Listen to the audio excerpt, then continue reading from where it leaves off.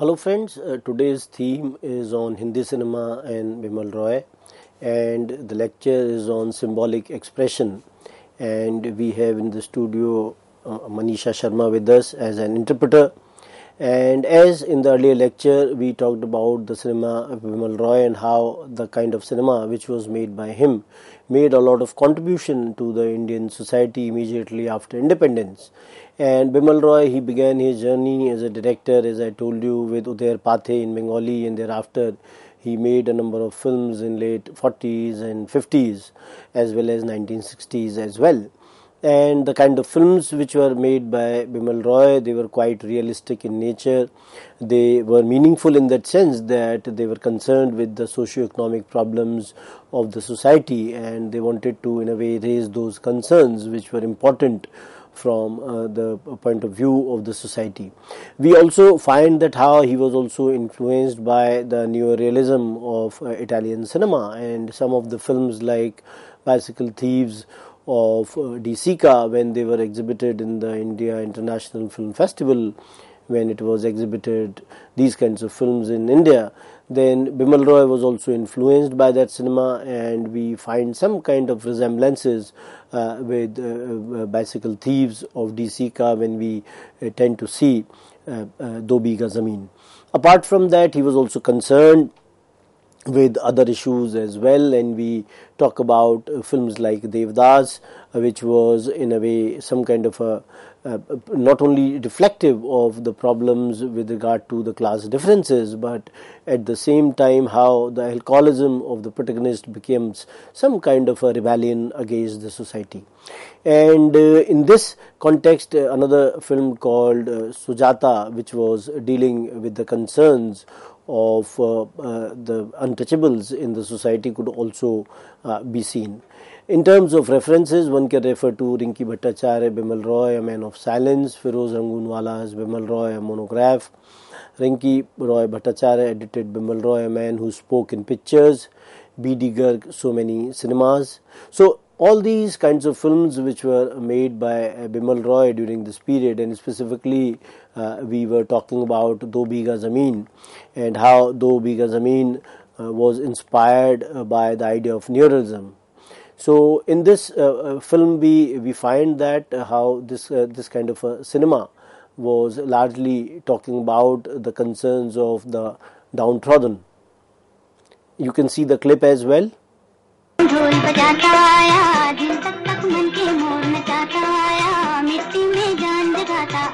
जमींदार जी यहाँ एक मिल बनाना चाहते हैं। ये क्या एक नई मुसीबत?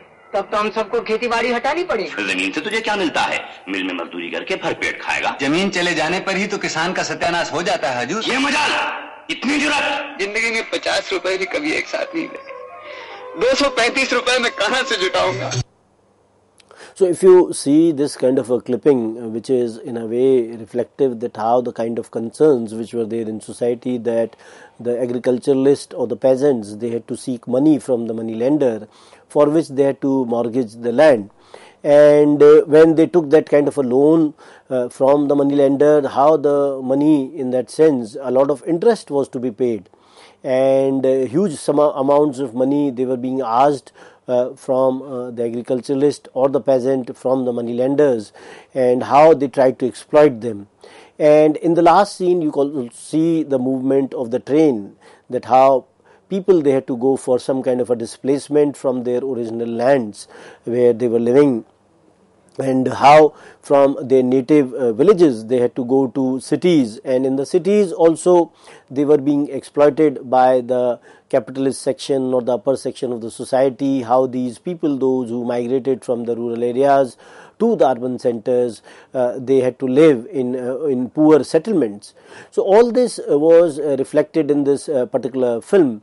And this film also talks about the idea of rural indebtedness and the growing menace of the debt trap, that how they had to take money, and the kind of nexus between the moneylender, zamindar, and the industrialist in perpetuating the depeasantization, in that sense that peasants, they will not be peasants no longer, and how by selling their lands, when they will shift to the urban centers, they will become labor. For example, in this film, how the protagonist becomes a rickshaw puller, But we also find that how film ends on a hopeful note when it was shown that the protagonist is moving along with the family towards a rising sun. So it is in a way trying to signify some kind of a new beginning as well, and it was also connected with the idea of nation building as well, that 1950s cinema was concerned with the idea of nation building and how cinema also played its own part in that sense that it had to build the nation after the British they left the country. We also see in this context that the theme of the film was quite universal in nature, as these kinds of concerns of a poor man's life in the issue of self-esteem of the poor. They were there in every society, and in a society where this kind of a poverty could be seen, where we find that how poor they had to lose their self-esteem in some sense. And society was also in a way functioning in an economic arrangement which was favoring the prosperous class against the underprivileged of the society.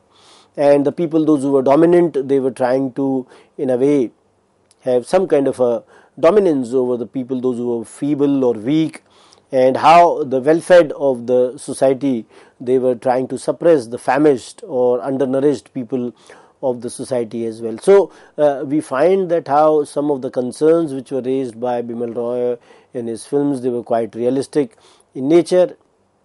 Later in 1954, he also made a film called Naukri, which was raising the issue of unemployment, and which was one of the important social issues of those times, where this issue was plaguing the youth of that generation. And the dreams and the aspirations of the educated youth got shattered as they were struggling in the city for any kind of an employment. And finally we see that in this film Kishore Kumar played the role of the protagonist, and how he tries to commit suicide, and he is saved by his lady love, and they decide that they will face the life together.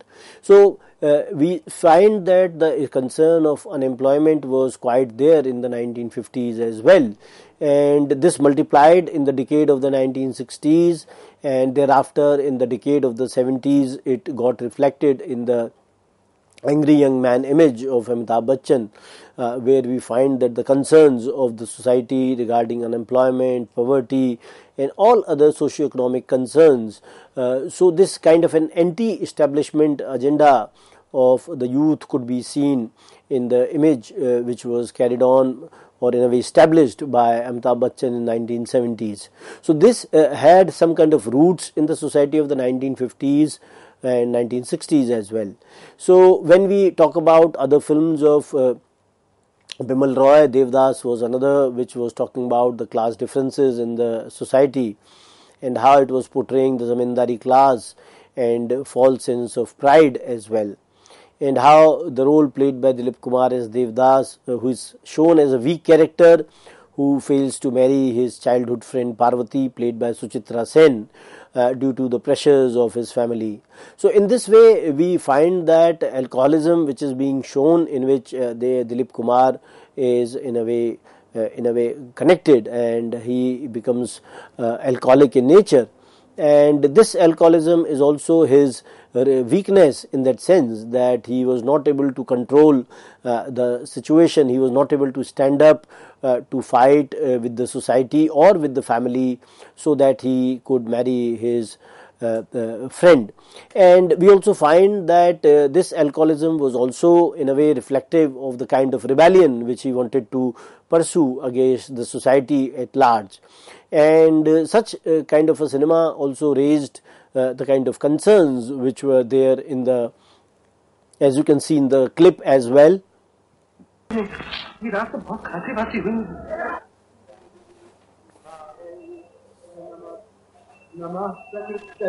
This is the climax of the film where Devdas dies in the village where Parvati lives.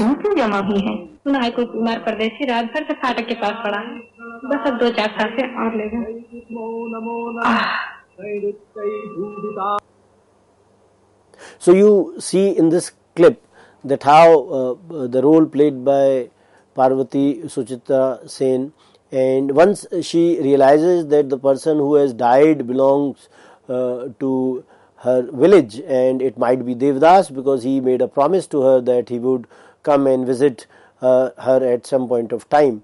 So we find that when this kind of a thing could be seen, could be realized by Suchitra Sen, and when she finally runs to go out of the house, but the gate of the house, they were being closed, and she could not go out of the house because the way she was running, it was not advisable for women in those times to go or run out of the house. So this also in a way reflects the kind of patriarchal system which existed in the society, and how Parvati, though she was married in a affluent house, but her husband was more than twice her age, and but as a young woman, she had to marry him because she did not have those kinds of finances where her family could find a suitable match for her.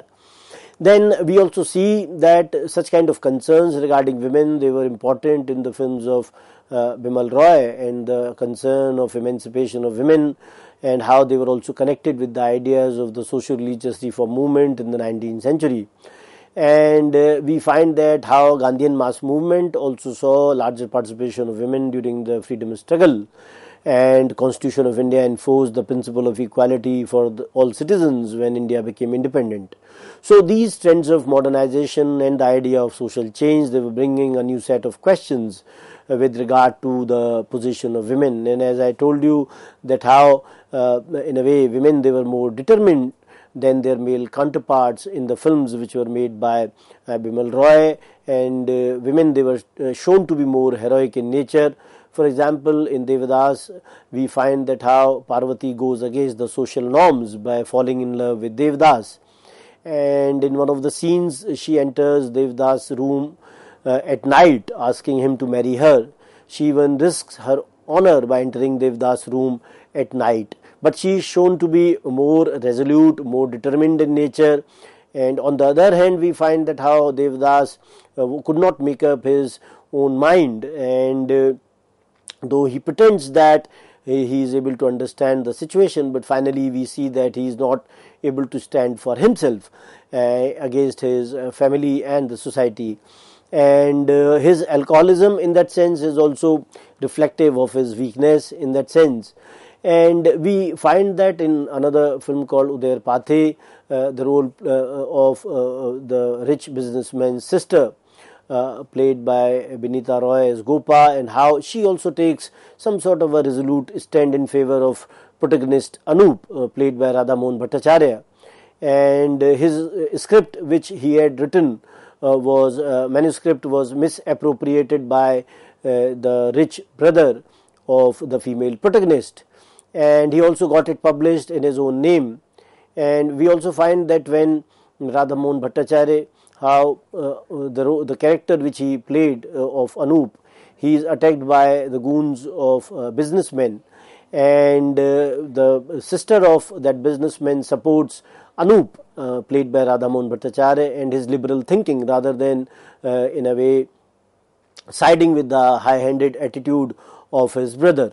So such kind of portrayals of women, they definitely convey that the female protagonists or the heroines in the films of Bimal Roy, they were far more heroic in that sense. And we also find that another film called Parinita in 1953, which was based on the 1914 Bengali novel of the same name by Sharat Chandra Chattopadhyay, and the character played by Meena Kumari Lalita, she maintains a dignified silence about her secret marriage to Shekhar, played by Ashok Kumar.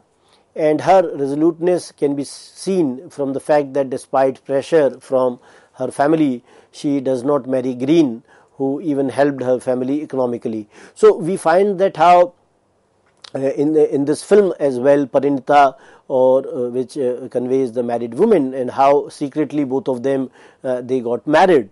And despite a lot of pressure from the family that she gets married to someone who is helping the family in a financial manner, she is far more determined in that sense that she does not tell it to anyone that how she is a married woman, but at the same time she is also not ready. You can see the clip in this context.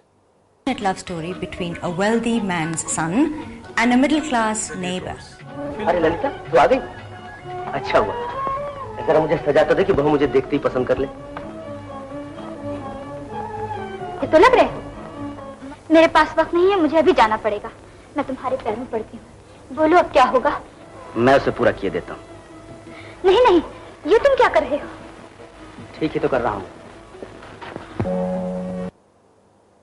So in the film clip we see that how Ashok Kumar had that kind of some kind of audacity to marry the female protagonist played by Meena Kumari, but at the same time he is not in a way able to convey it to the family, and the kind of resoluteness which was shown by Meena Kumari in this film is also reflective of the strong characters which were in a way portrayed by Bimal Roy.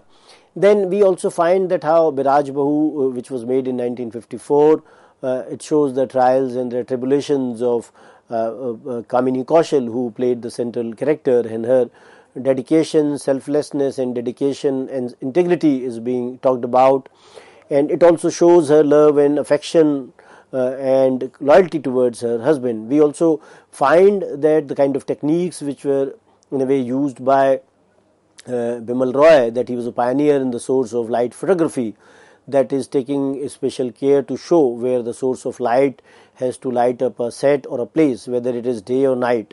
So it added an element of reality to his photography as well as his films, and his location shootings with a mobile RFX camera in Do Bigha Zameen in 1953. They were also being done to impart an authentic flavor to the film. So we find that how he adds the reality of atmosphere or conduct or psychology in his films.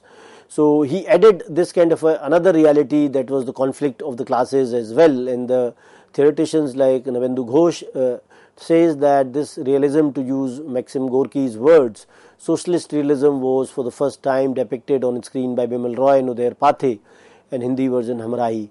So we find that this was again in a way emphasized in Do Bigha Zameen by Bimal Roy, and through his techniques of cinematography, his themes, his portrayals, he maintained some kind of a closer relationship with the reality. And this reality was not unmediated. Camera, story, artifice, they mediate between reality and its portrayal. We also find that some of the films which were made by him, though they were not directly connected with reality, as Madhumati, which was made in 1958, and how Ritvik Ghatak, who was another person concerned with the idea of reality, he was the script writer for this film, and it was based on his story, and it was dealing with the idea of reincarnation. And we find that the source of inspiration for this film were later times as well. Kurz and Om Shanti Om, these were the films which were made later, which were dealing with the issue of reincarnation, and the main characters were played by Dilip Kumar and Vaijayanti Bala, as you can see the film clip as well. तुम क्यों खुश हो? बस खुश हूँ। मैं तुम्हारी एक तस्वीर बनाऊंगा मधु। तस्वीर बनाओगे? यहाँ इधर बैठो। क्या हुआ? ये देखो, चींटियां घर जा रही हैं।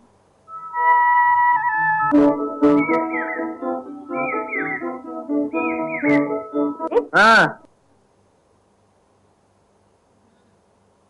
So we find in this film that how the kind of cinematography which was there, the kind of techniques which have been used by Bimal Roy, and the script in this way, that it was based on the theme of reincarnation, which was not in a way directly concerned with the kind of socio-economic problems of the society. So it was some kind of a fantasy in that sense. But the kind of treatment which was given to this film, which was concerned with the reincarnation, and the kind of songs picturization in the particular by Bimal Roy, they added a lot of value to this film. And as we all of us are aware that how songs are integral to the Indian cinema, and we have songs for every occasion as well.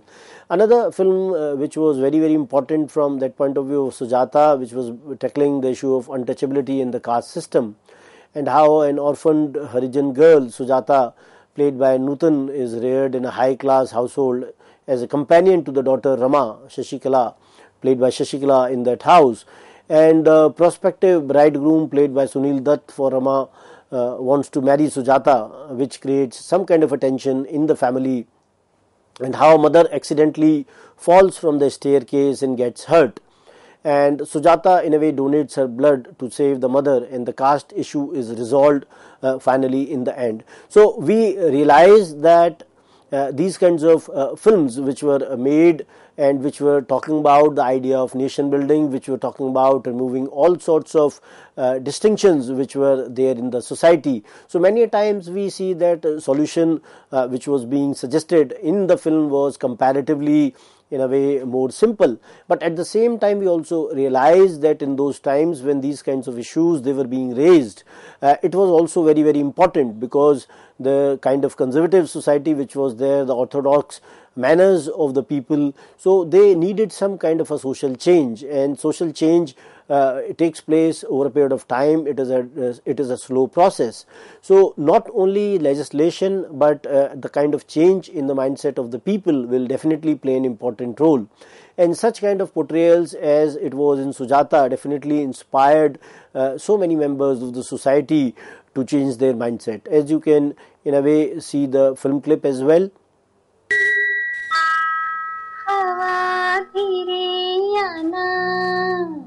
नींद भरे पंख लिए झूला झूला जाना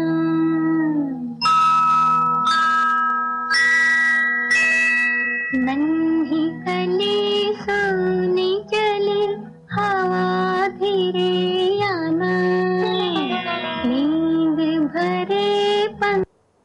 So in the film clip you see that how Sujata, who was in a way reared in a household which was of the higher caste of the society, and she belonged to lower caste, and so despite these kind of distinctions, she was reared in a upper class household, and finally how when she is in a way being married to upper caste person. So these kinds of things, they are also being talked about in the film, and how the class positions, they are explained in the context of the pollution of the blood and the mingling of the blood when Sujata donates blood to her mother, and Sujata's deliverance from a subordinate sexual identity also comes through marriage as well. He also directed a film called Parak, which was some kind of a satirical look on the Indian democracy, and how the central character is a postmaster who is given a mysterious check for ₹5 lakh to be given to anyone who will use it to benefit of the people in the village, and all greedy and influential people of the village are busy trying to convince everybody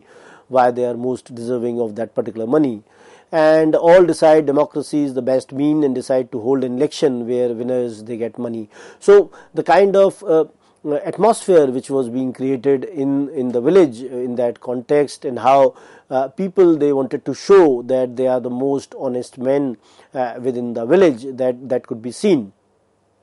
Then we also see that he made a film called Bandhani, where the story of a women prisoner is being shown, that how she was serving the life imprisonment for the murder, and the central figure was Nutan, and how this kind of an idea of suffering, selfless sacrificing, and all this is being reflected in this film.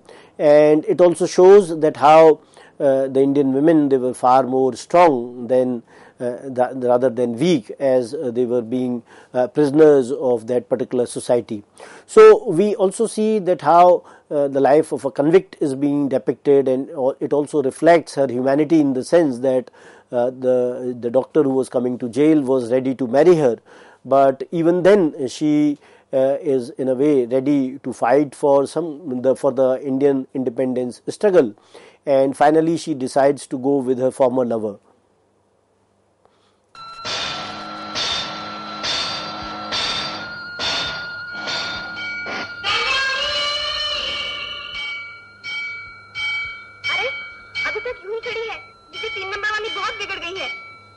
जल्दी से उसके लिए चाय ले जा, सिर्फ एक cup, उसका पति चला गया है।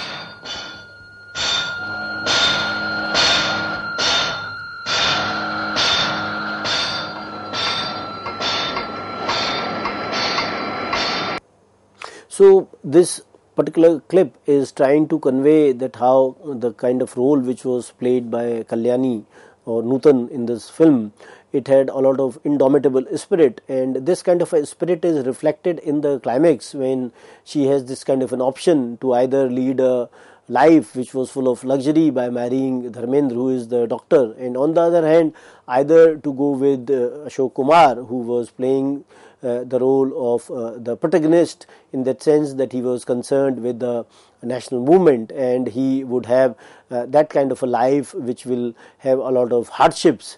So we find that this kind of a idea of sacrifice was reflected in this particular film, and she in a way transforms herself from a woman who is a prisoner of destiny to one who defines her own freedom, because she is the one who finally decides that she will in a way go with Ashok Kumar. We also see that how the kind of choice which she made in this particular film was also reflective of her integrity as well. And apart from that, he also made a film called Kabuliwala, which was in a way directed by Hemen Gupta. He was the producer for this, and it also talks about the humanism, identity, and a lot of identifies with the kind of differences which are there in the society. And we also see that the kind of films which were made by him, they raised the consciousness of the masses, and he was looking for some kind of a purposeful cinema. And he also talked about the economic inequality, social oppression, poverty, and also in a way stood for the liberty, equality and the liberal outlook. So with this, I'd like to end the discussion. Thank you very much.